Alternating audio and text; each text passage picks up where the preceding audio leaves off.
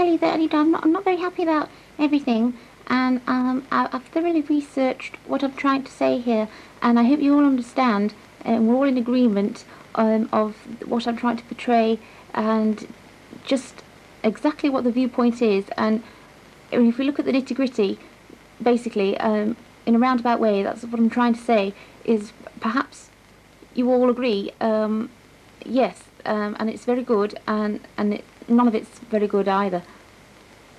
So, if I'm absolutely blunt and honest about the whole thing, let me tell you, my opinion on the matter is quite clear from what I'm saying. Thank you. Horrumph, horrumph, horrumph, horrumph. Yes, I would like to make a comment on what that lady was just talking about just there.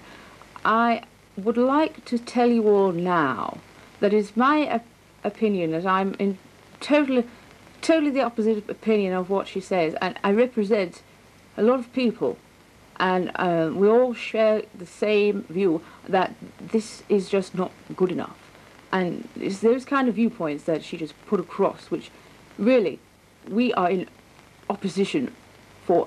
You know, the whole thing. Can't say anything good about it really, and you know, I'm being put off here because I'm being stared at by a lady that I didn't think really, you know, she belongs in here anymore. You know, I'm not saying anything. I'll follow my eyes.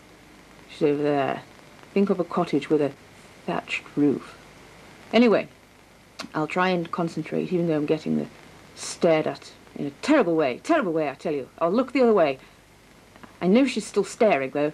I know. Yes, I was right.